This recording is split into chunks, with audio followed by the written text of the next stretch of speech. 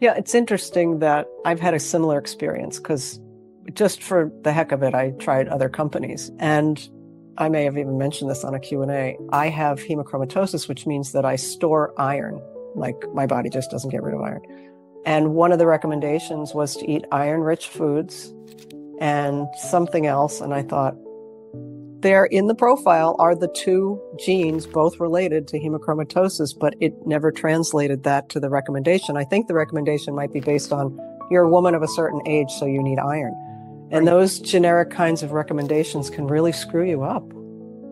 Absolutely. And yeah, they are generic. And there was another company where they were designing a product. So it was like a shake and putting in all the things that they recommended into the shake. And there was a breakdown of the ingredients. It was like a multiple, right? Yeah.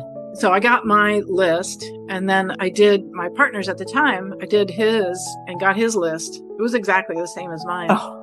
And then I did 3 more people, and it was exactly the same. And I was like, man. oh, seriously? They make it Wow. like you're getting a unique blend of things.